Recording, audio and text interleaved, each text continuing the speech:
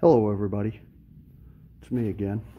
A couple of videos ago I talked about fixing this snowplow. Minute mount, I guess it's one. I know the boys have minute mount 2s, but this is a big old dog. I think a 9-foot blade, heavy. So I'm just bringing you up to speed. I didn't film any of this, but I repacked this cylinder, brand new rod, seals, and a split bearing down the bottom. I call it a stop, but they call it a bearing. Changed the oil in it. Put a new cylinder here. What else did I do? I had to just try to fit this up. I don't know what kind of truck it was on. We're putting it on a 350, F350 dually. So I had to lengthen the lift chain a little bit.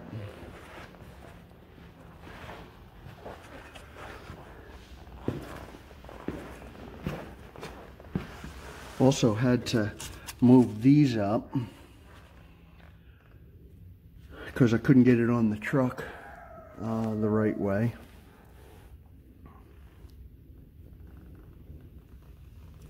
Let's see, what else did I do? I made a little bracket here. This spring here was just laying there, doing no good. It's just to help you keep this upright when it's not attached to the truck. So no big deal. But I ended up just welding a nut down on the bottom, and then you can slowly take this off. There's some pressure there you don't want to get away from you if you're not expecting it. So the other thing I discovered, we got this plow. I think the boys got it for free. So now we're digging in here. If you can see that. We had it all hooked up, everything was working fine, electrical on the truck side. Plugged it in, everything works. And then it started getting funky on us, and I realized that thing's been chewed. So that could be a problem. Then of course, I realized that somebody had torn the casing open and doctored this. But the good news is that I happen to have an old wiring harness, because we never throw anything away, with a plug, and it is from a minute mount. So I'm planning on taking the whole thing off and putting a whole new wiring harness on there. But the thing I'm working with now, and the only really thing that makes this worthy of filming at all, is for whatever reason here, the safety chain or travel chain or whatever you want to say, I discovered that when you hang it up, the way it's positioned, it wants to come right through this fitting. I can't go over it, or it pushes down, and I can't go under it and it pushes up. So what I'm going to do is I'm just going to make another bracket like this, and I'm going to weld it down right here.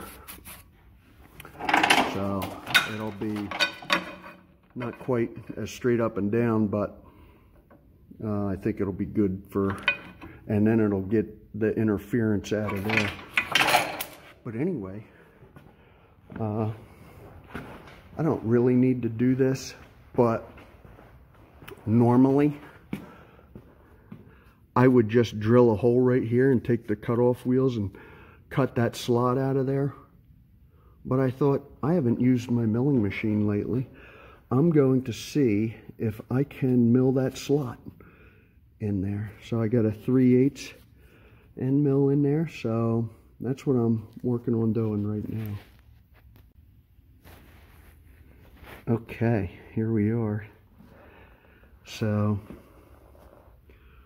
I'll tell you, you can watch all the videos you want, but when you're actually doing it, then the questions pop up. So I was wondering, should I just mill back and forth using the very end and just keep going back and forth, or shall I come down here and just slowly go through the whole thing at once? I don't know what I'll do. Maybe I'll do the I'll just take a skim coat, and then I don't know. Well, you know what? Let's try it right now. How's that sound? You know. Alright. You're going to hear that's the static converter banging around a little bit. I wish I had a tripod. But let's see if I can get the light where it'll do us some good. Alright, here we go.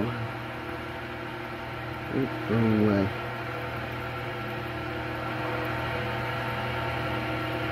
It's hard to do and to... Oop, hang on. Ooh, that end mill snuck out of there. Alright, so I'm going to stop, and then I will tighten that up, which I thought I did, and then I'll bring you back. Okay. Man, I brought you back. I really cranked down on the collet here, so maybe I didn't have that tight enough. So I'll turn this thing on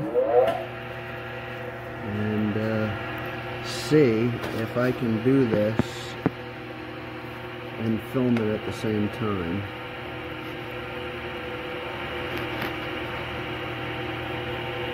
I don't know if that's actually coming out. Woo! That thing is slinging some.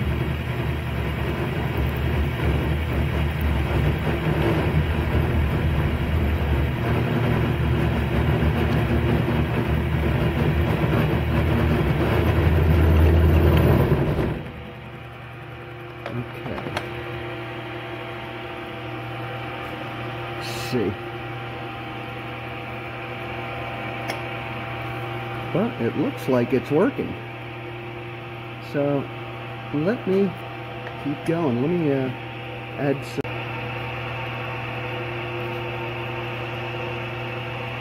some oil to this thing.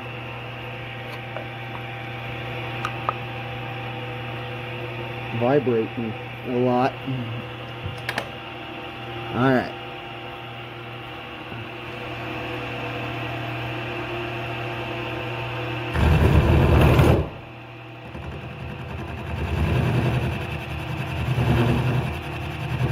Definitely got some vibration going there. I have this whole milling machine on casters so I can move it around. And that sounds like what's vibrating.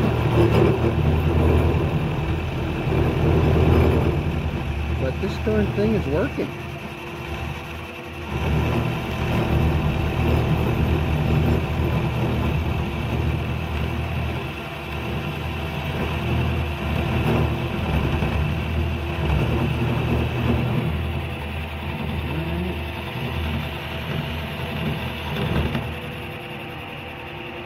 Let me bring it right back. I want to get an air hose.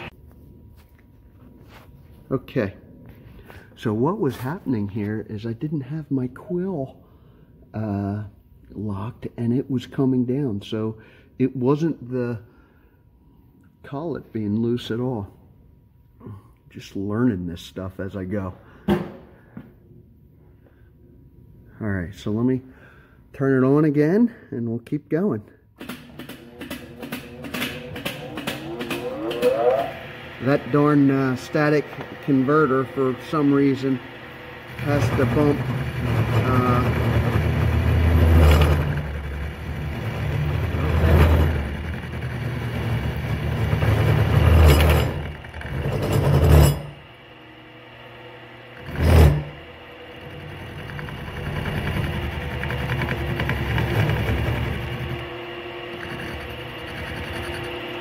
Alright, you know what?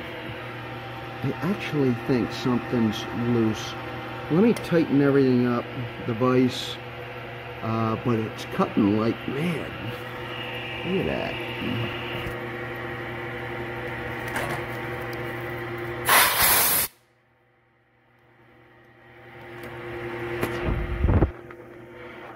Of course, if I was just to drill it and cut it with the cut-off disc, I'd have been done by now, but what fun is that? Alright, let me tighten everything down and I'll bring you back. Okay, here we go again. I cranked everything down, the vise and everything I could. So let's see if we can get this going again.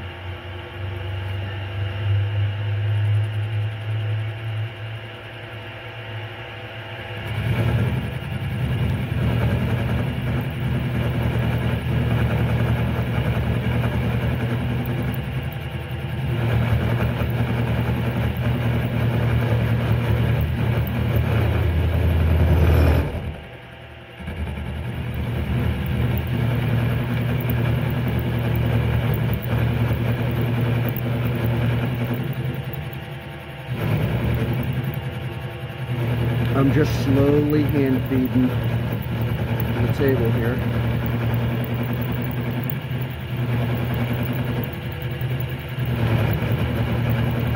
Maybe if I can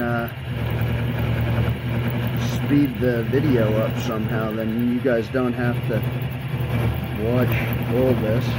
But it is working really good. That is 3/8 of an inch thick metal there, plate steel.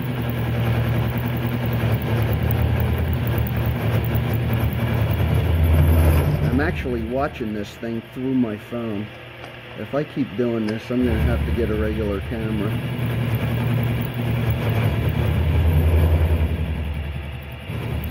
I figured at some point I got to get off the couch and start doing, right? You think you're learning online, but you really learn by doing. So we're all learning together right now, huh? Definitely got a vibration in there, but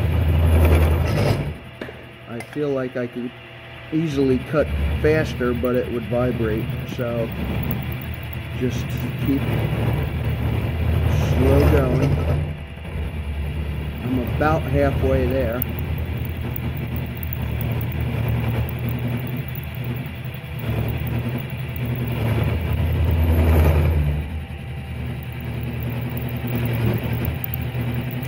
I don't even know what is the life of an end mill? Will I be able to make, miles of cuts like this, or is this going to ruin the whole thing? I don't know.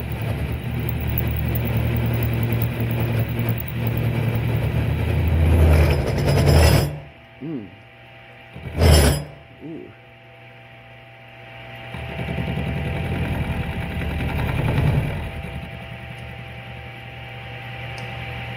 Now, I don't know why it's especially vibrating right there.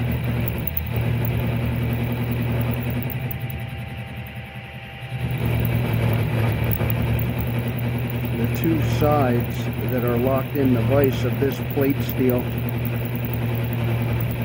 I cut them with the grinding wheel, so they're probably not perfectly parallel. So that might be a little problem. But I really cranked down on this vise.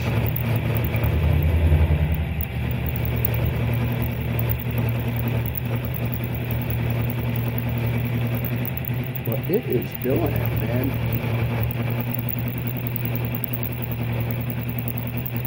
It is doing it.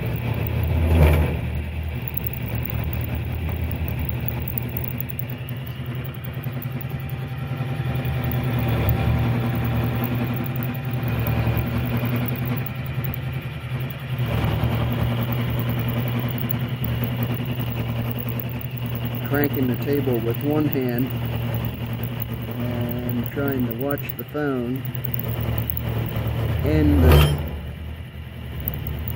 action.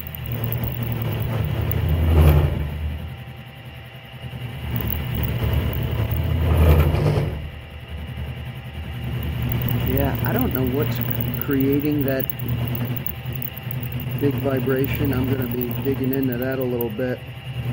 I don't know whether, for the simple fact the whole machine, all 1,150 pounds of this thing being on casters, whether it's the whole machine's jumping around and I need to have it on concrete, or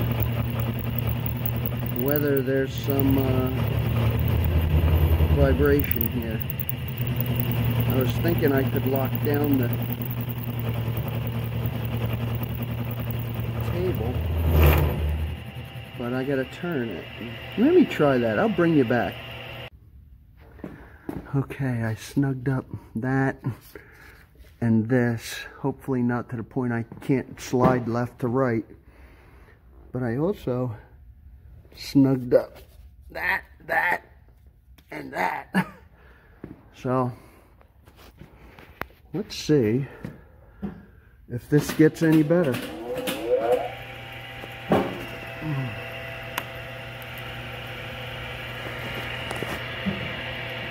I'm going to get some oil. I don't know if we need it, but what the heck, right?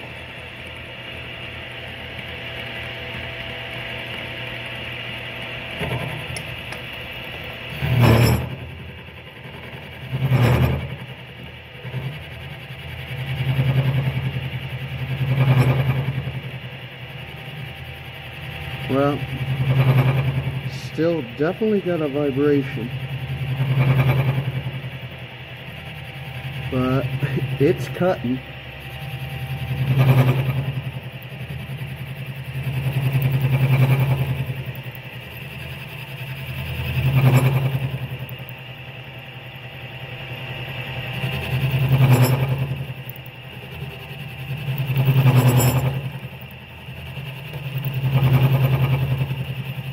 Oops, sorry. Trying to do a couple things at a time here.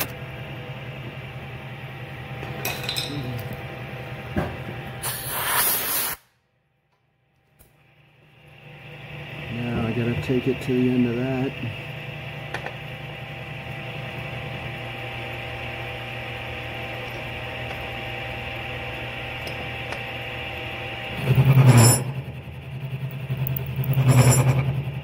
This thing really cuts pretty well. That is pretty thick steel there. Maybe even a little bit over 3/8 of an inch.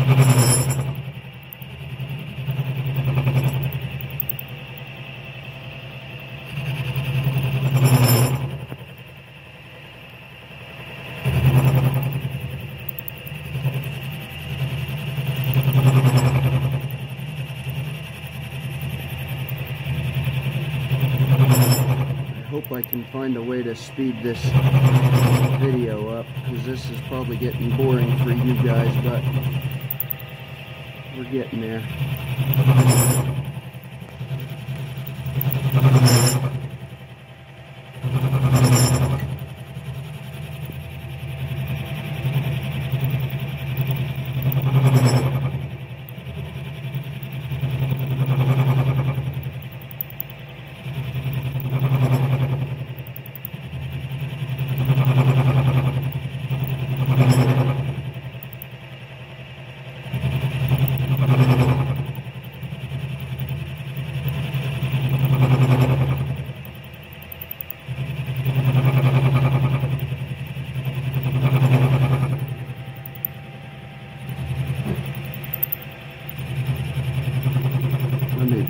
that off.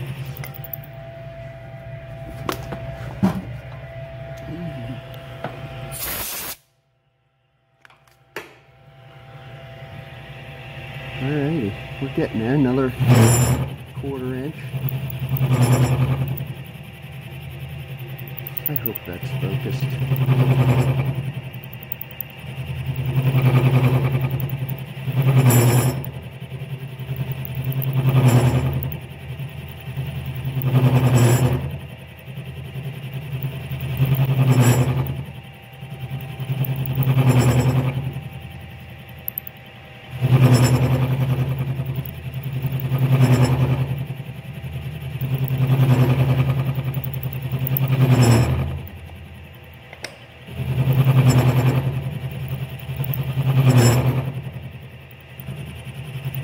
Keep forgetting I'm filming this.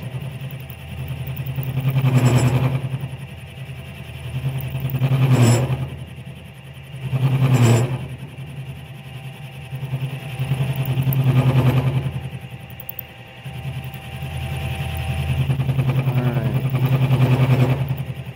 I think I'm deep enough. What I'm going to do is come that way ahead just to clean up this edge.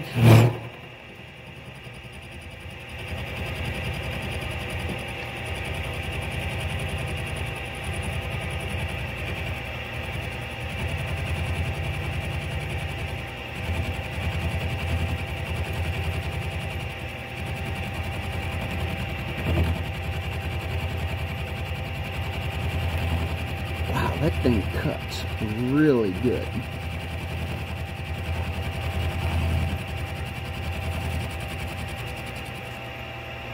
I was probably going the wrong way there, but let's go get back in there and we'll put it on the other side.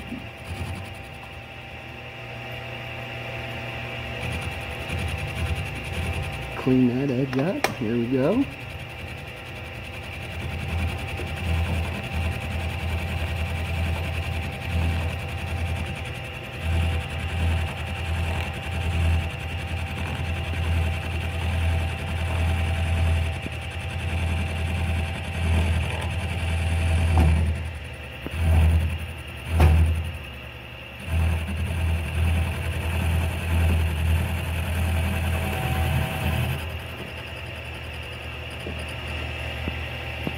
Okay.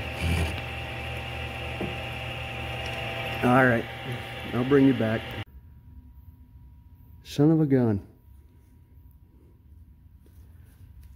I mean, total overkill for what I'm doing. But I got some time on the milling machine. Now, I need to weld that bad boy right in there. And I'm going to leave that other one on there because it doesn't hurt anything. And if we have a new configuration there at some point. Alright, well, I can't hold this and weld, so I'll update you later. Thanks. Okay, so I deburred that thing. There's the other one. I figure I'm going to weld it right on there, but then I realize I need to hook this thing to the truck and lift the plow all the way up and make sure it doesn't have any interference with these when the plow's all the way up. So I can't weld that on there right now. But you know what I am going to do? I'm always curious, right? So how much does this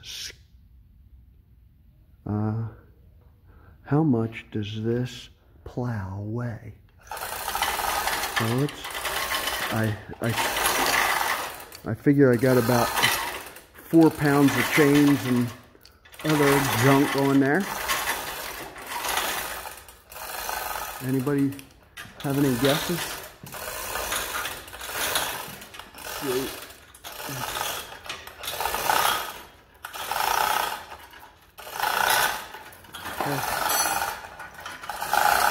Still picking the subframe up.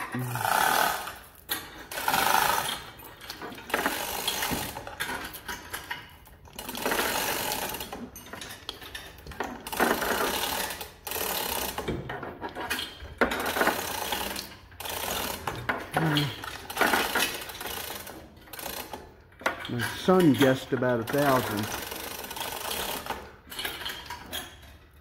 Probably not quite that. The gantry crane is centering itself. Okay.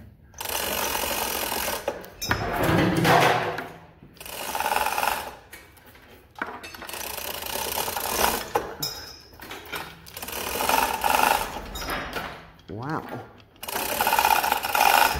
I'm gonna run out of travel before I get the darn thing off the ground.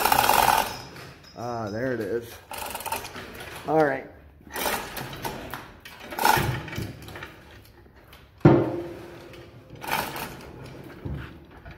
Okay. This thing is hanging. I thought I saw 700 there, but we'll see here. Okay, can you see that? 840 pounds. 840 pounds. That's a lot of weight to throw on the front of a truck. All right, I'll bring you back. Okay, next up for the never-ending repair job. That was broken off right there. I just cut that off. It should have a mechanism where you and that's hooked up when you're hooking it up, and then that pulls and holds that pin back. So I've got a piece of scrap that I am going to weld on here. So I will bring you back when that's done. Okay, that was easy.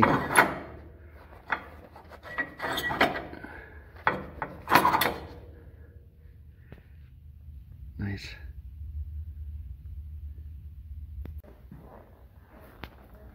Okay, I'm still at this darn thing. I've got the new wiring harness, or new old, from the boneyard. Just happen to have one. Kind of wire tied to the old one just so I don't lose track of what's going on there. This is the new one. Everything is still on the old one, so I got to take them off of those solenoids there. Of course, this box here broke because it was kind of dry rotted getting these two screws out.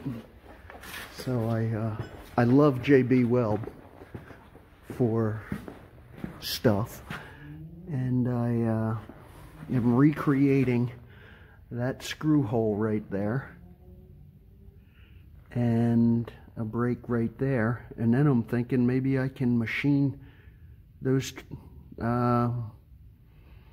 surfaces true in the morning. We'll see. Okay, well, that's a tedious job, but it's done. Splicing the new wiring harness in there. It's amazing, we had one of these, the exact one we needed, laying around. That's one reason to buy the same stuff and don't throw it away. Anyway, we're going to hook it up now, see if the electronics work, and then lift it up. Hopefully they all do. We'll lift it up, and then I can weld that safety chain thing on there, and then this bad boy is done. Okay, it's the next day, and this JB Weld setup, and I was able to mill, if you will, just playing actually, recreate this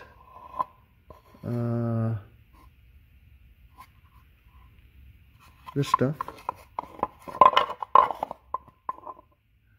I figure JB Weld's as strong as plastic, right? So plastic is plastic. Anyway, I'll put this on and go from there. Okay, final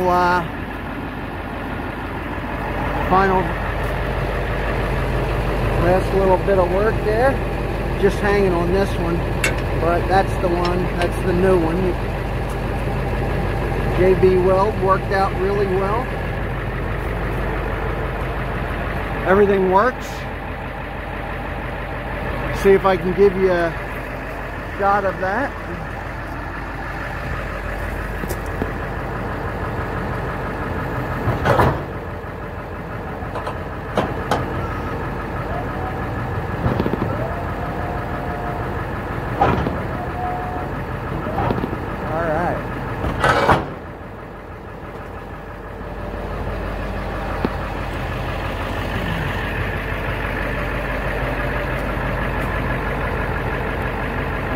Well, that'll about do it. Thank you. Bye.